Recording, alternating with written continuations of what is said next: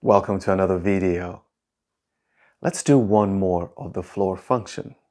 I know that I've done several of them, but this one is slightly different from what we've done before because we just don't have x, we have 3 over x. So this is the first time I think that we're going to be doing some fractions, and we're going to make things very easy for ourselves by getting rid of the fractions at first and then eventually coming back to see what the fraction was in the first place. So what I'm going to do is replace 3 over x with 3 times y. And that way I don't have to wonder how to deal with the fractions. This is a good, smart strategy. So let's get into the video.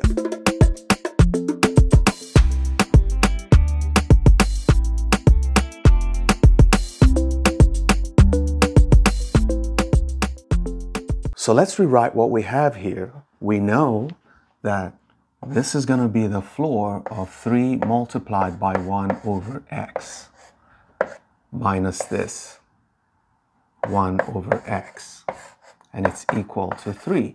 So we can say let y be equal to 1 over x, so that the original problem becomes the floor of 3y minus the floor of y is equal to 3. And there's one more thing we can do. We can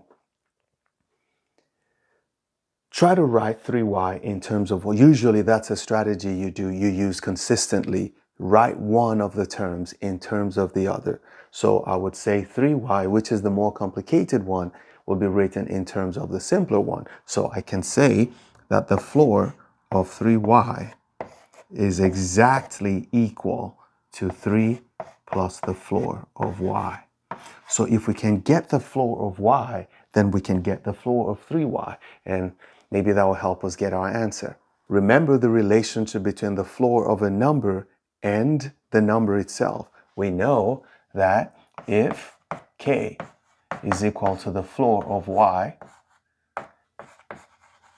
then k is less than or equal to y, and y is less than k plus 1. And remember that k is an integer, so let's just add that as a fact. We say that k is an integer. Okay. We don't have an equation for y itself. Everything is a floor. So what we could do is create 2 inequalities and then work with them. So right here I have the floor of 3y is equal to 3 plus the floor of y, which, if this is the general relationship that I have with y and k, I can go here and say, okay, since I have decided that k is the floor of y, I can replace this with k, so that what I have is, I say, then the floor of 3y is equal to 3 plus the floor of y, which I said we're going to now take to be k. And remember the definition of the floor of a function. If the floor of a function is an integer, which is an integer, we know it's always an integer, it is always less than the number. So from here we know that 3 plus k is less than or equal to 3y. And 3y is less than 1 added to this, which is going to be 4 plus k. So we have this inequality and we have this inequality. Well, let's try and make this also y, so we can just have 2 nice things to work with. So if I put these 2 together, I can say that k is less than or equal to y, and it's less than k plus 1. I'm rewriting this, and I'm going to write this so that y is going to be in the middle. Okay, so if I divide everything by 3, I'm going to have 3 plus k over 3, and here I'm going to have 4 plus k over 3. So how do we use this? We don't know which one is bigger of this, okay? For example, if I tell you 0 is less than, let's say 0 is less than y, and I also tell you that x is less than y, well, there is no guarantee that x is 0. X could be any number that's less than y, so you can't really relate them. But if I tell you y is less than 2 and x is less than y, like this, k is less than y, but y is less than this guy, I can connect these two and be sure that I'm right. So if I connect these two, I know that k is less than 4 plus k over 3. That is certain.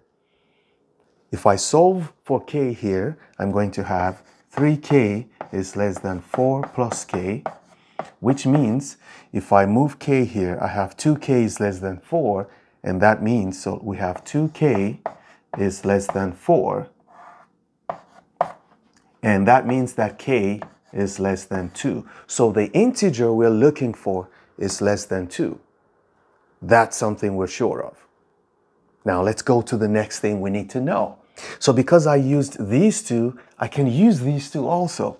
That's a general strategy that I would recommend. Okay, unless you have your own way of doing it, but this way always works, never fails, as far as I know. Okay, so we'll connect these two. We say that 3 plus k divided by 3 is less than k plus 2. K plus 2. So if we solve for k here, we have 3 plus k is less than 3k plus... Where did I get k plus 2? K plus 1.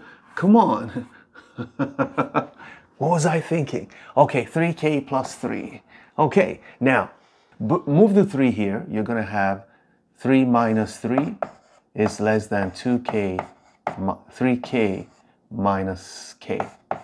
So you have 0 is less than 2k, which means 0 is less than k, which means k is greater than 0. So now we have found some gap. K is greater than 0 and k is less than 2. So we can combine these two and say that 0 is less than k and k is less than 2. And because k is an integer, the only integer that is greater than 0 and less than 2 is 1. So definitely we know that k is equal to 1. This implies k is equal to 1. And with this, we can just get our answer because we can go back here and plug in k. So let's write that. So since k equals 1, from this equation, we know that 1 is less than or equal to y, and y. Now we have the first one, and then we're going to plug in the second one. We're going to plug in 1 into the second equation, so we have a more restricted interval. So if we plug in 1 here, it's going to be 3 plus 1 over 3, that's 4/3. So we have 4/3 is less than or equal to y, and it's less than, if we plug in 1 here, it's going to be 5/3. Okay, 5/3. So what should we choose? Because this is addressing y. You don't want to pick the bigger space that's not going to satisfy this one. So if you look at it clearly, this is a closer interval. Imagine, let's go here. This one runs from 1 to 2. So you have your number line, and this inequality runs from 1 to 2. This is 2. Okay? But this inequality runs from, so you notice that you have, for this one, you have to start from somewhere here and go all the way to somewhere here. And you don't go all the way to the end. So everything in here is in the second inequality. So y, if y satisfies this one, it satisfies this one. So this is the answer you want to pick and not the first one. Okay? So this clearly is the value of y that we're going to pick, or the range of values of y we're going to pick, because it is more restrictive and it satisfies this. Every single value of y here satisfies this. Now let's go find x. Remember that x is not y. It's the reciprocal of y, and that's where the final move comes in. Now remember that when you're dealing with inequalities, let me just show you something small here. Okay, make tiny boxes. Look, 2 is less than 3. But once you flip them into their reciprocals, and this becomes 1/2, it becomes greater. The sign shifts. It becomes greater than 1/3. That is a rule for all inequalities. Or you might as well move them here. Just bring this here and take this here and flip them. So I could have done 1/3 is less than 1/2.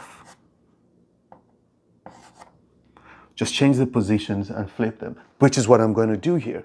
Okay, so since y equals 1 over x, we can conclude, I'm going to put the answer here, hope you see it, that if you flip this side, 3 over 5, you keep the same kind of sign, is less than y, or no, less than x. And x, you flip this one, is going to become less than or equal to 3 over 4. Now, this is the solution. Never stop learning. Those who stop learning, stop living. Bye-bye.